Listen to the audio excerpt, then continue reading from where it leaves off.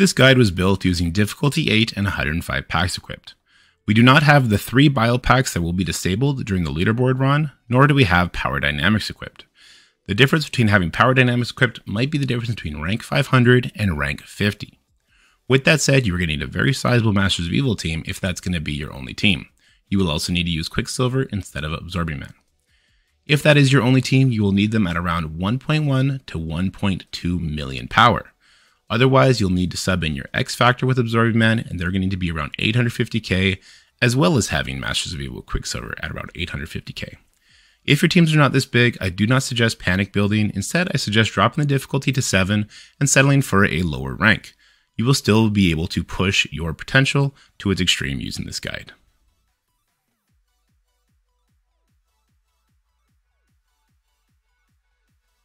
Welcome to the official Nova trial guide. We'll be starting with Node 2. Our keys to success are to flip the Echo buffs via the Pact, utilize Terminator mechanics to take very little damage, and we need to leave this node with Ultron and Quicksilver at full life. For this first Master of Evil node, we're going to be using the 4 pieces of Master of Evil with Quicksilver. If you do not have Quicksilver built up, you can sub in Absorbing Man, though it's going to make all of these nodes a bit more difficult. My team is very large. I've leveled them all up to level 95. Many of them are 6 yellow stars, some 6 red stars. Kang, Titania, and Ultron are all gear tier 17, and the other 2 are gear tier 16. To make sure that this works for more of the community, I was able to also get my hands on a 900k team and do this exact same thing. I will not be showing that footage for this first node, but we will for the second and third node as it adds an interesting perspective. So the first order of business when we enter this node is to knock Quake below 50% life. That'll activate the Warp World Scourge, which is going to flip the buffs on the Echo and the Kate. Taking the retaliation damage from 2 Echoes with offense down isn't the end of the world, but to avoid one of them, I will attack the right side first. Next, I will pivot to the left side and I will stun the enemy Echo, and then target the enemy Kate. Once Kate's gone, it'll trigger the wave coming in for wave 2.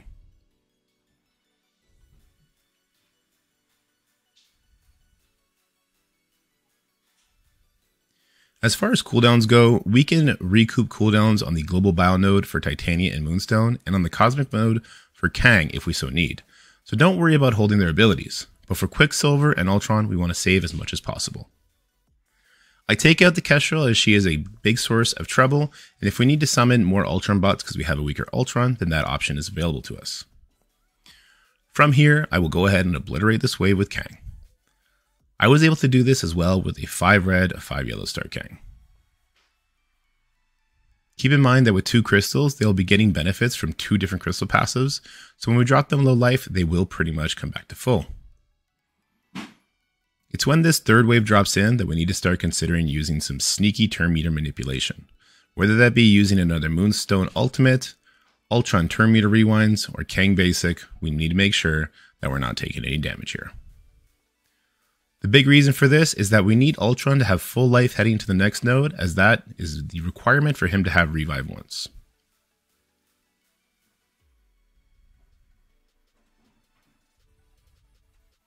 You'll notice here that even though the special would have done good AoE damage, I opt to do the basic targeting Black Bolt. The reason for that is turn meter manipulation. I know with Kang having that offense up and the speed up, I don't need to use the special, as with the extra turn meter from the basic, he will lap the enemy. And from there, we're able to clean this up. That'll be it for Node 2. Let me know if you have any questions in the comment section below.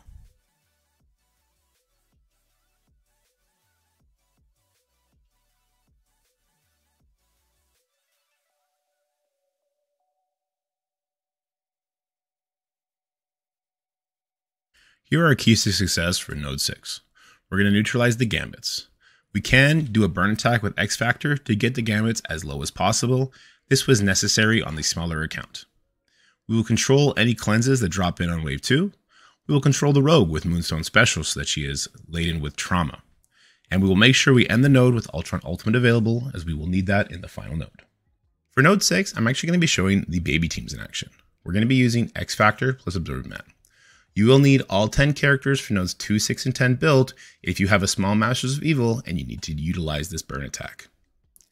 Absorbing Man gives offense up to the enemy Gambits. This isn't the end of the world, as we're going to trigger Warp World and get that flipped. To do so, the Loki and the Thor need to be dropped below 50% life. This is actually very easy as those Loki and Thor are super low health. This immunity trigger is very important as it's going to stop those gambits from going into stealth and getting all healed up. From this point on, we're going to be eating a lot of ability blocks. Just make sure that Shatterstar is not the target of this, as we do need his defense down on his second turn.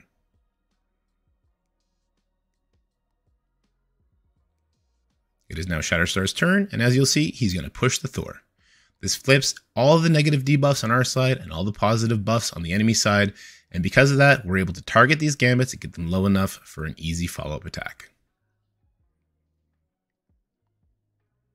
We're not afraid to summon in the Multiple Man Ultimate here because those dupes do not spawn with Deathproof. Do not use the Multiple Man Special. A big enough X Factor will be able to actually kill these gambits. I was able to do so with my X Factor on difficulty 9. This may become the strategy for Krakens to push difficulty 9. The only enemy we killed was Loki, but we pulled a lot of great abilities and we got those gambits low enough for a follow-up clean. So now we're going to go in with our main 4-piece and Quicksilver.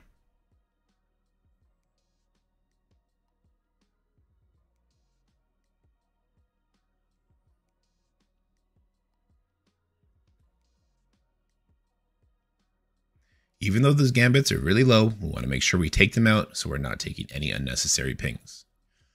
You'll also definitely want to open up with the Kang special so that you have offense up on your entire team. This is going to let us snowball into the second wave. If you find yourself in this position, make sure you get a stun on the enemy Valkyrie. This actually negates her passive. We can now take her out or take out the Fosters without any concern of her giving them Safeguard and all of those buffs.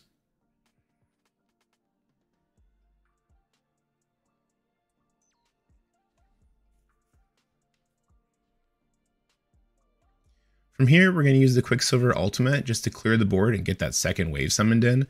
I'm not concerned about his abilities not being up for that final wave, as he is a striker and will incur a bunch of ability energy.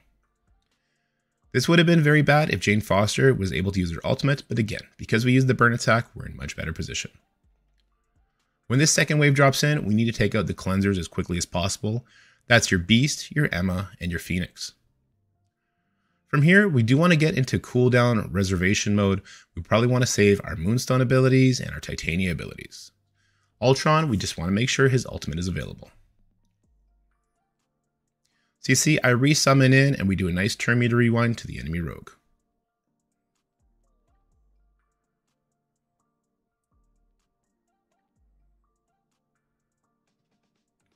We make sure not to attack that Phantom X as it could have dropped my bot below 50% life and flipped all our buffs. I use the Titania ultimate to get a ability block on the Dazzler that is 100% necessary as we can't have her flipping our debuffs. We continue to turn meter rewind the enemy rogue. And here Kang is going to come in and do his job. He already had offense up, so I didn't bother using the special. You can use your Kang abilities as we're going to use him in the Cosmic section and prep those cooldowns anyway. Now we're just playing cleanup.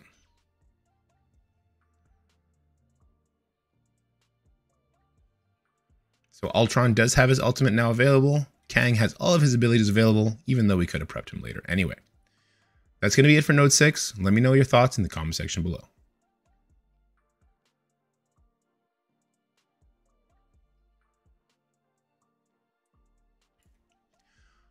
Node 10 is by far the most difficult node for sheer power, especially if we had to use our burn attack on Node 6. But we do have some passive success. We need to pace through the first wave, so Gambit drops in on Moonstone's turn. We need to control and nuke the enemy Gambit and Rogue. We need to then control the enemy Heartless and enemy Agatha while nuking the enemy Morgan. And then we need to turn meter rewind the enemy Apocalypse until he's dead. For that last wave, there's two different options. We can either go directly at the Apocalypse to kill him before he gets a turn, or leave him up and deal with everybody else before him and finish him off last. On the main screen, I'm going to be showing the baby account in action, as it's more comparable with most people's rosters, but in the corner, I'll be showing my footage, as that's going to be very good information for people pushing difficulty 9.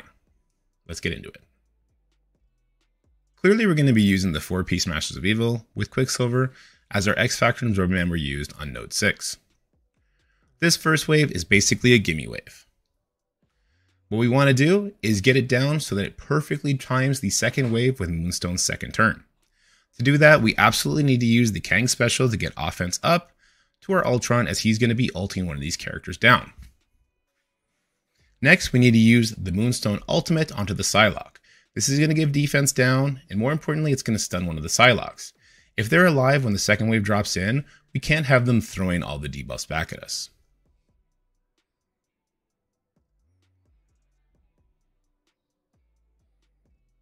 Now we're down to 3 enemies. We need to take out 2 more. This is going to be easily accomplished with the Kang basic. After Kang's turn is Moonstone.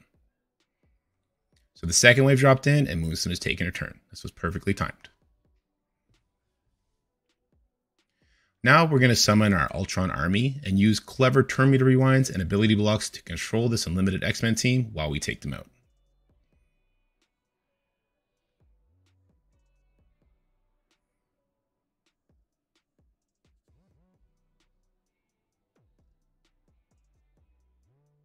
We'll get our Ultron ready to use his ultimate and kill this Gambit. Unfortunately, he's still 1 energy away, so we're not going to be able to do that. We want to make sure we don't push any unlimited X-Men members below 50% life, as that will trigger a rogue taunt. We now have an ability block on Dazzler, and it's go time. We'll use the Kang ultimate. This is a nasty turn meter rewind and just crazy damage. Both Rogue and Gambit will now be taken out by the Quicksilver. And now the Darkhold is in play. We definitely want to be able to take out this Morgan before she does any of her abilities. Oddly enough, she's actually very squishy, so we're able to do that here using the special. This also renewed our Kang offense up, which will be very helpful when the Apocalypse and Red Hulk drop in. Now we will continue to abuse our turn meter mechanics with the Ultron bots, Quicksilver, and Kang, and Moonstone.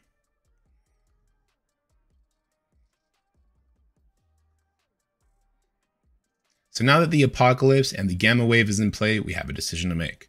Do we turn meter rewind and go directly at the Apocalypse, or do we kill everybody except the Apocalypse? On my main account, I always just went directly for the Apocalypse, and I never once struggled.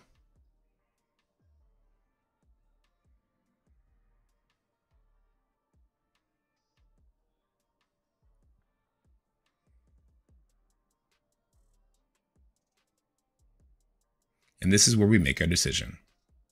It looks like we've decided to go for the enemy Red Hulk and save Apocalypse for last.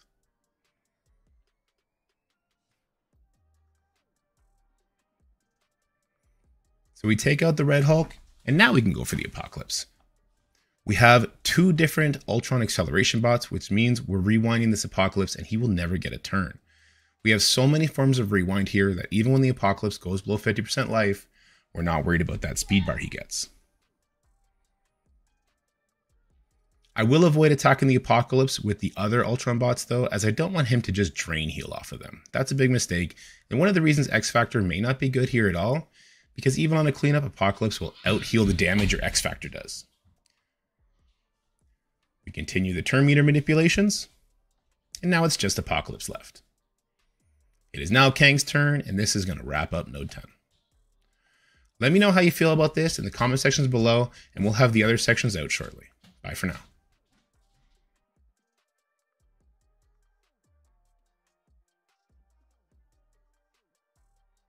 That's it for the video, guys. I hope you enjoyed it. If you did, make sure you like, share, and subscribe. Stay happy, healthy, have fun, and I'll see you in the next one.